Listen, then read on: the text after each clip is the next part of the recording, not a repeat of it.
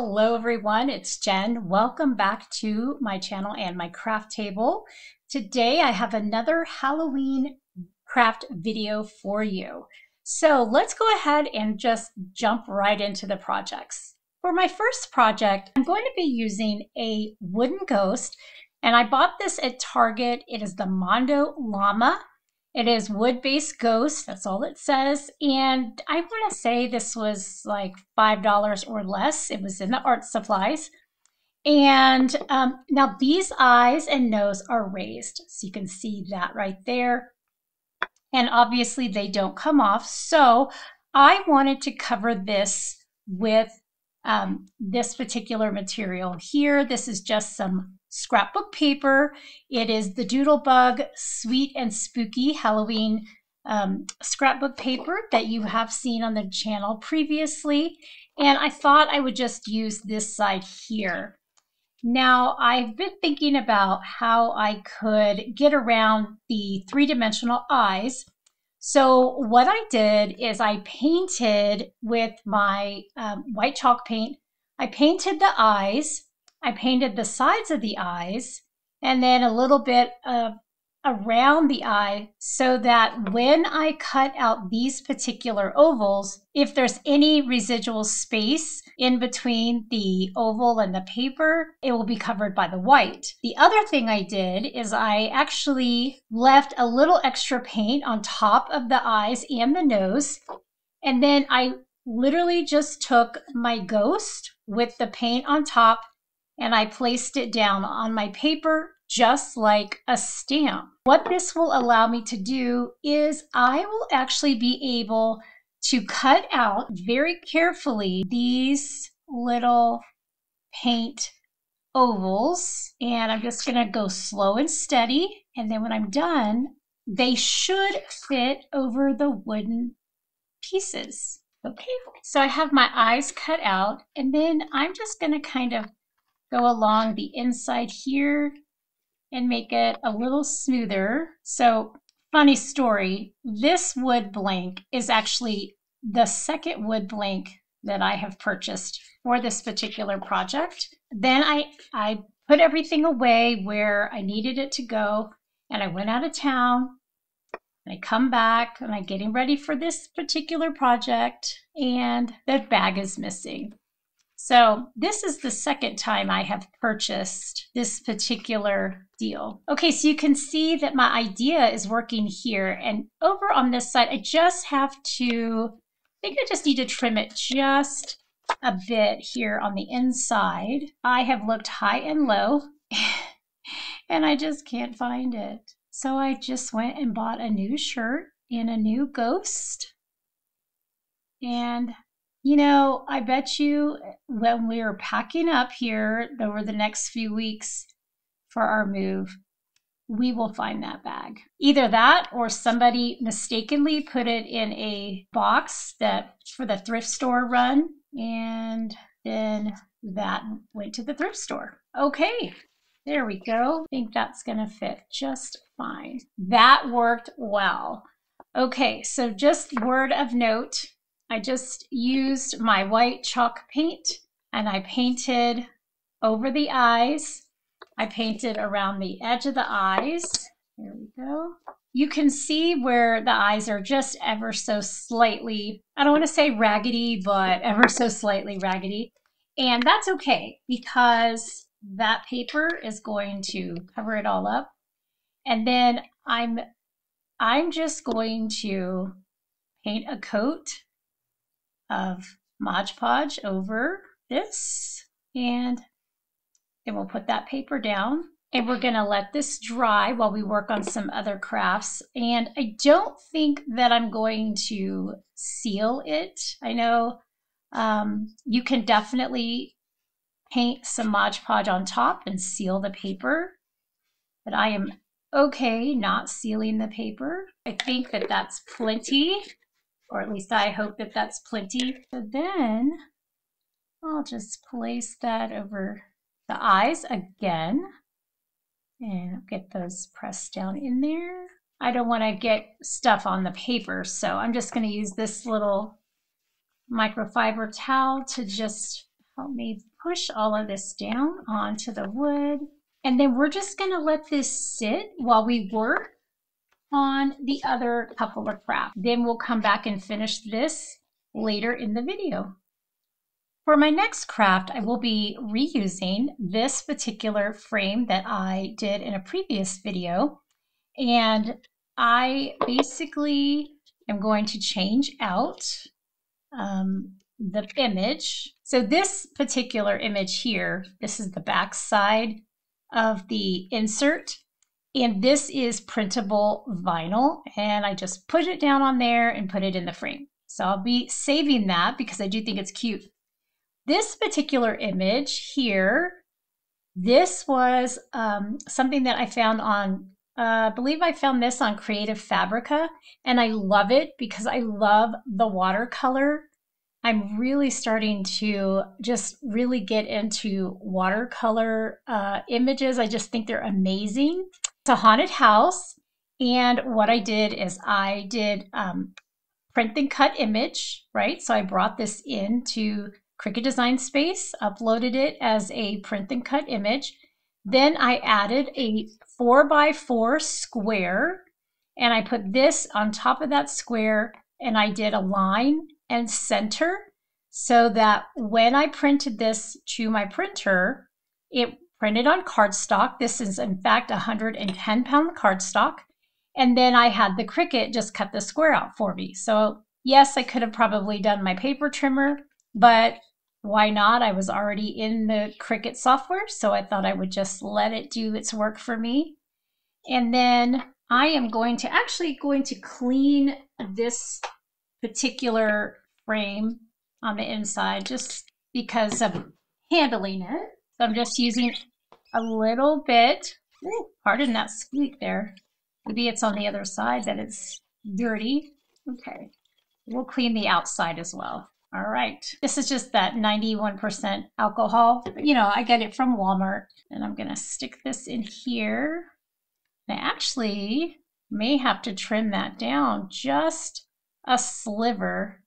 Let me grab my little paper trimmer, my tiny one, because I literally just need really a sliver off of two sides. I literally took a shave off of both of those. So I'm going to put this back down in the frame, replace this. Let me make sure that I have it the right way. Put the little tabs back down, and there we go. That looks so good. Super easy, super beginner friendly. But just what a great way to add some decor. I love that. That is gorgeous. This is our quote first craft that is completed, and I think it is just amazing. I definitely love the little drips of watercolor. I think it just adds to that spooky element.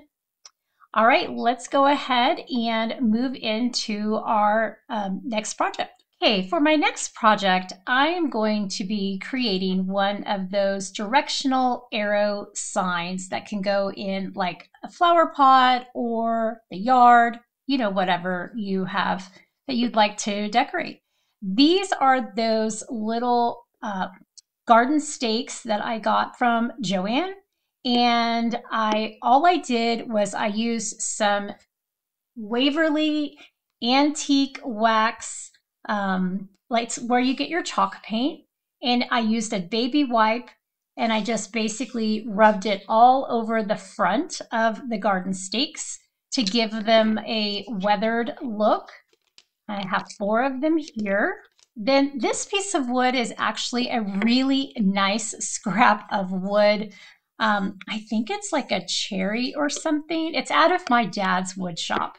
And I love it because I can always go to Dad's wood shop and get scrap wood and make things for the crafts that I have. So it is just really such a blessing. This is what I thought I would do, is I would be decorating the little slats, and then I think I'm just going to hot glue them on and let them be, you know, a little wonky. So it'll look like this when we're finished. For our arrows, we have broom parking, we have ghost town, and I actually have a white overlay that goes on top of that little ghost. I have trick or treats, and I did another print and cut with, I have like a little candy bucket, and I didn't want to mess with a bunch of tiny little vinyl pieces for this one. And so I thought the print and cut would be easy. And then I also have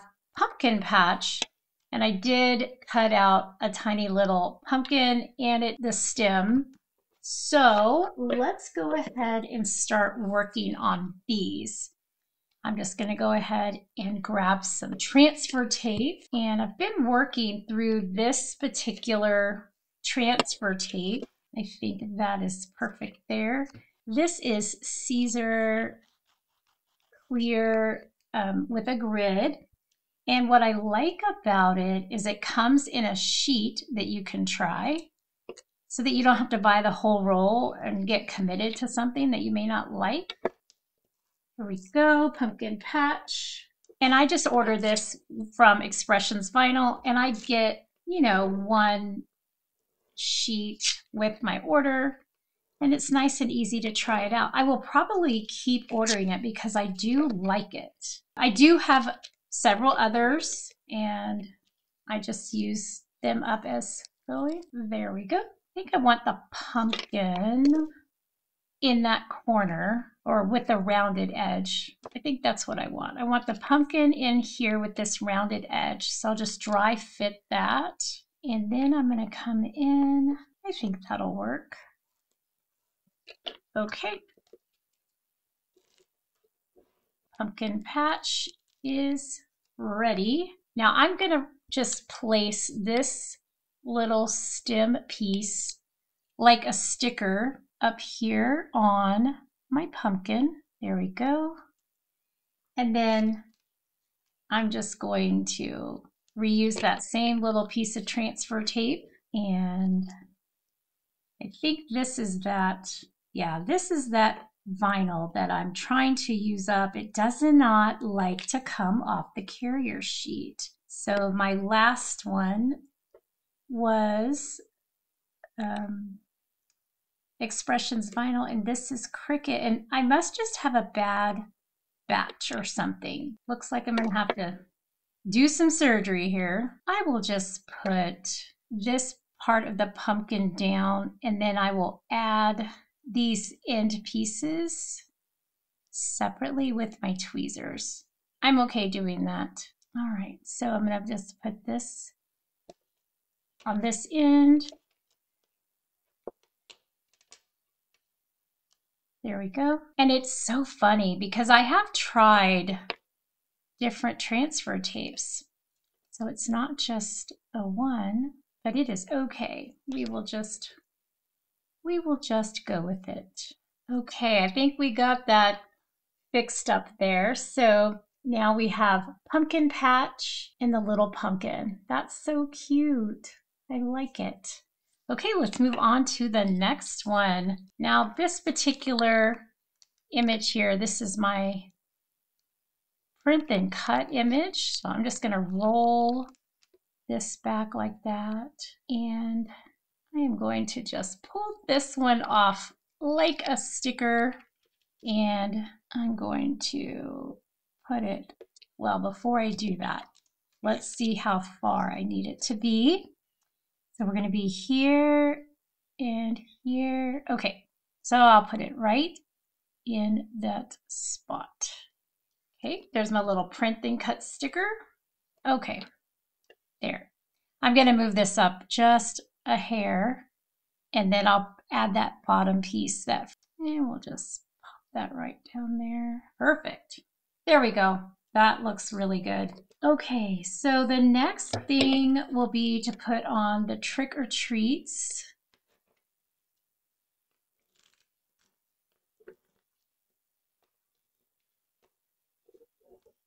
So we have our little print and cut pumpkin, and this is This is Cricut, so I think I'm gonna see if maybe trying a different transfer tape would be helpful. And that way I don't have to fight with my vinyl today.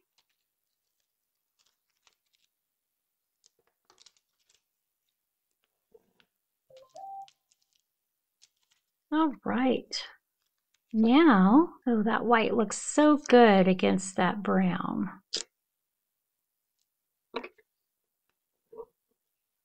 Okay, so I'm thinking maybe this new batch of vinyl from Cricut only likes the Cricut transfer tape, which is fine. I can totally handle that. All right, so we have Pumpkin Patch, we have Tricks or Treats. Okay, next we have Broom Parking, and we have Ghost Town. Now I'm going to grab this little white ghost right here. And then what we're going to do is we're going to put this down on top of this ghost right there. Then we'll just let it go ahead and lay down. So everyone is gone today and it's just me and my Cricut, and I'm just enjoying me and my Cricut crafting for Halloween. All right, gonna get this furnished on the back. Okay, so I think I want the ghost, since it's rounded, to be on that end. This particular craft I will be linking down in the description for you. This particular project was made in Design Space. The Creative Fabrica and Design Bundles SVGs that I'll be using today, I will just link those for you down in the description. You'll have to go directly to those websites. Otherwise, Cricut will not let me share. I won't be able to share it with you. It would only be viewable. Okay, so Tricks or Treats, Pumpkin Patch, Ghost Town, and now Broom Parking. And I like the idea of the witch broom being on that pointed end over there. I really, really, really enjoy sharing the design files that I use, and even my projects directly in Design Space. I like sharing those as well. I just find it so much easier for you to be able to recreate. Okay, so I sized this where it should fit all at one time. Perfect, just like that. This is going to be so cute when it is done. And if these would be like, if you have someone who has a fall birthday and they like to garden, this would be a really cute gift, is something like this. All right, so the next thing will be for us to get this onto our wood. Just kind of decide how we want them. Okay, I'm good with that. I don't think it really expressly matters. Actually, I'm going to put my glue down on here. I think that'll be safest. And then I can smush it. There we go. That looks good. Okay. And then we'll do another one. Right. And then Pumpkin Patch. Now you could always use a staple gun and come in from the back, but you know, this really is so easy just to do hot glue. All right, so there we go. There's our little Broom Parking, Ghost Town, Pumpkin Patch, Tricks or Treats. That came out so good. I love it. That is awesome. Okay, let's go ahead and move on to the next project. Okay, for my next project, I saw this particular SVG. Now this was from Design Bundles. And I love it because it is so much like Bewitched. And I don't know, do you remember that show? I loved watching that growing up. So I found this particular SVG on Design Bundles, and I love it. It's like Bewitched. You know, I loved that show growing up. And I just thought Samantha was the coolest person on the planet. I thought this would be great to put on a mug, and I did cut it out twice so that I could have it on both sides. So I'm going to bring back in my rubbing alcohol, clean off the surface of this mug. Now I'm using vinyl on this mug because this mug is from the Dollar Tree, and I love the I love how tall it is. It kind of looks like some of my 15-ounce Cricut mugs. And I like the fact that the sides are straight.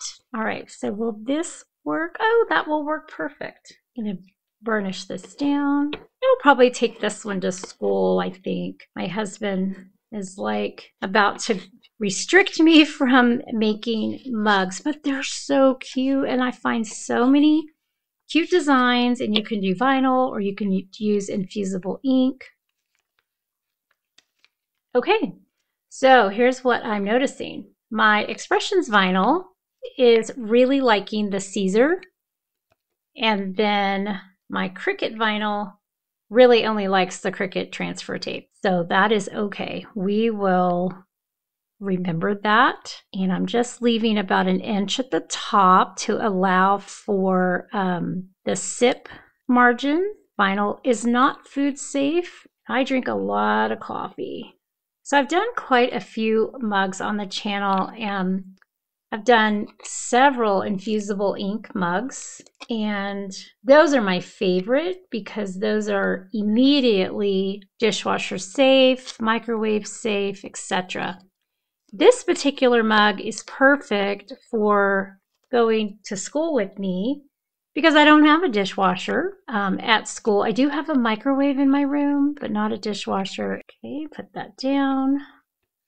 I'll just have to let this sit for, 24, 48 hours, maybe, probably 24.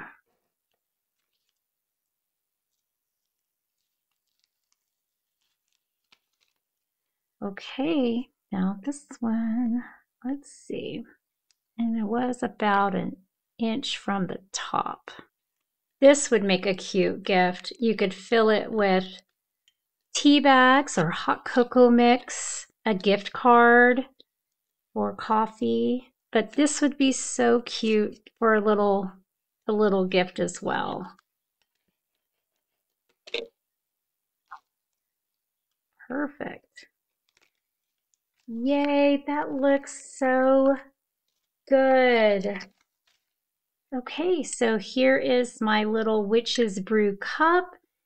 Gives me nostalgic vibes, thinking of Samantha. Oh, I love it. Okay, I will link this SVG down in the description for you so that you can go directly to Design Bundles and get that if you so desire. All right, let's move on to our next craft. Okay, our next craft is an iron-on craft, and I am making myself a sweatshirt. That is one of the things I love about my Cricut is that, well, I'm a high school teacher, so I have to be careful about what I put on my shirts. I can make myself really fun spirit wear in a pinch, but I thought it would be fun to make some Halloween themed things. So this is going to be a sweatshirt. This is just a sweatshirt from Michaels. It's the Make Market, and guys, this is so soft. Like, this is super soft. The other brand that they carry is what I normally get in t-shirts, but oh my goodness, this sweatshirt is so soft, and the other brand, it was not as soft as this one. The SVG that I am using today is going to be super fun. First of all, it says Halloweentown. Isn't that great? And it's in the varsity. I just love it. So my daughter, well, she's going to be 13 soon, so she's rolling her eyes at me quite a bit. But she and I have watched all of the Halloweentown movies over the years and rewatched them. And I saw this. This is on Design Bundles too. I'll link this one. And I just was like, oh my goodness, I have to have that shirt. She was not so impressed. I am using something new to me. This is called Strip Flock Pro, and it is velvety. And let's see if I can show you on camera. So the back side is, you know, this is where the cut side, right? You put the shiny side down like normal on your mat. But when you pull it off, it's this beautiful, velvety, plushy. It's real thin, so it's not thick and puffy, but it's just a beautiful velvet. I mean, this is amazing. I think I'm going to be making myself some fall shirts and some Christmas shirts. This stuff is awesome. And this is by Caesar, and I got this from Expressions Vinyl, so I will link that for you. Funny story, I got it all weeded. Well, I started to weed it out, and I was like, why is this not weeding? It wouldn't weed. And yes, I did cut it on the correct side and everything. So I stopped what I was doing, went and got another cup of coffee, and then I thought, well, maybe my cut settings were wrong. And sure enough, I checked on the website, and the cut setting, there is flocked iron-on vinyl cut setting in Cricut Design Space. And I had not chosen that. So it's flocked iron-on for your cut setting, default pressure, and then this weeded beautifully. Like, it's perfect. It did not give me any trouble. It was just like butter. So I just had to tell you that because I had to recut it. It was kind of funny. I just thought I would share my little mishap for you because I make a lot of them. I am always messing up with crafts, but to me, that's part of crafting is you try something and it doesn't work right, and then you try it again and it works fine. I'm going to go ahead and actually I need to do this. I'm going to lint roll the shirt. I've already heated it. Okay, but I'm excited to try this product out. Your heat press setting is 311. It's a very precise number, but 311 for 15 seconds. And I did wash and dry this. In fact, I just took this out of the dryer. Now my Cricut heat press only goes, it does 310 or 315. Like I don't know how to get it to do 311. So I'm just gonna do 310. So I'll probably just leave it on there for a little bit longer than 15 seconds. Okay, yeah, I think that's good. I'm gonna take this and kind of eyeball the middle. And I am just gonna double check that it's, you know, fairly centered. Oh yeah, that's great. All right, here we go. I'm gonna put this down and do 15 seconds. It does say medium pressure, so I'm just barely putting my hands on here. Okay.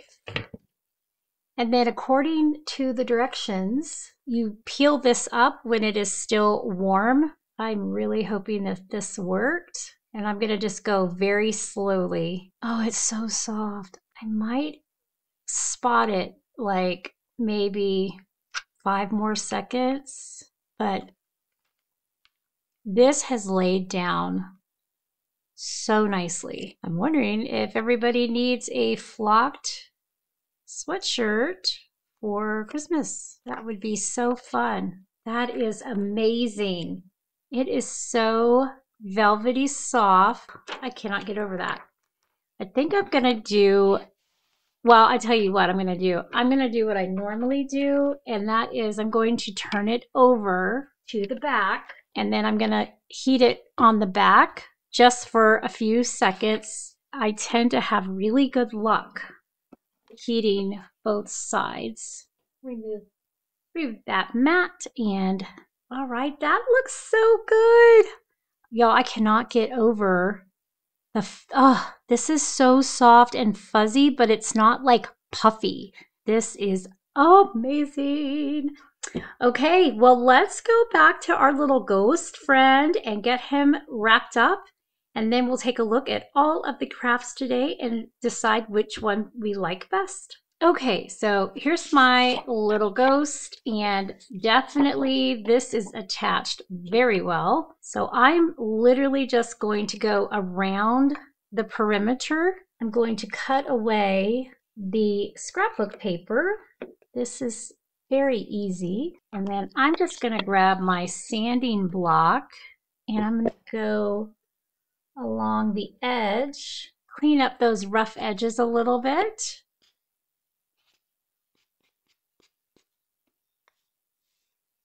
Okay, there we go. And my daughter absolutely loves pink. And so this would be so cute. Like either, well, I guess she could put it in her bedroom, but definitely like in her bathroom. This would be super fun. Okay, let me bring back in all of the crafts that were made today and we can decide which one is our favorite. These are all the crafts that we did today. These are so fun. I really love how all of these turned out. And to be honest, I am really having a hard time picking a favorite. So the first craft was that Mondo Lama wood base from Target with the raised eyes. And we cut those out, glued on this scrapbook paper from Doodlebug with Mod Podge and just let it sit there. That did a great job. A little bit of some chalk paint on the eyes. And so that is super cute, easy, very inexpensive. Okay, so the next gift to myself. So then is my favorite frame from Dollar Tree, and this watercolor print and cut print. This is just amazing, and I love how it turned out. I just printed this on 110-pound cardstock. I cut it down to the size that needed to fit in the frame with my Cricut using that print and cut feature, and this is just phenomenal. I love it. This is fantastic. Easy way to make some decor for your home. And then we had this right here. So this was print and cut, and all of the rest on here is vinyl. And we've got our little pumpkin, our little ghost, our witch's broom. And I just got all of this from Design Space. So this particular is, this is Creative Fabrica. I will link that in the description. All of this is Design Space. And what I will do is link the Design Space project file down in the description as well. So you can actually recreate this yourself. I did use the antique wax on the wood so that I could get it to be a really nice color, and then just hot glued all of those to this particular long piece of wood. The next thing was my Witch's Brew, and this is a Design Bundles SVG. I will link that in the description for you, but I just used regular vinyl and put it on my mug that I got from Dollar Tree. And I really like the size of the mug, and I really like the shape of the mug. I just think it's very simple and striking. So got Witch's Brew, and then finally we have our Halloweentown University sweatshirt. So the sweatshirt is from Michaels. This is Caesar Strip Flock Pro. It is so velvety soft, and this was really easy to weed once I cut it a second time using the correct cut settings. If you try this out, make sure that you use the flocked iron-on setting in your Cricut, 311 for 15 seconds, and I did go ahead and iron on the back just for good measure. But this is wonderful. It's so soft, and the sweatshirt is soft. I'm loving this so much. I think that my favorite is probably going to be the sweatshirt because I know I'm going to get a lot of use out of that and I just can't get over how it feels. So this is probably my favorite, but then, you know, this right here is a close second because I just love that watercolor image and I just think it is so striking. That is all I have for this video, and I hope that this has inspired you to make some fun things for the Halloween season, or you could even do fall crafts in the similar fashion. Don't forget that I'll be linking everything in the description as well as listing all the materials and supplies that I used. And if you found this video helpful in any way, don't forget to like, subscribe, and share with your crafty friends. So until I see you in the next video, as always, happy crafting. Much for watching today. I'm so glad that you can join me at my craft table. If you're not already, I'd love to have you as a subscriber, and don't forget to hit that notification bell. That way you'll know when new videos arrive. Have a great day, and as always, happy crafting.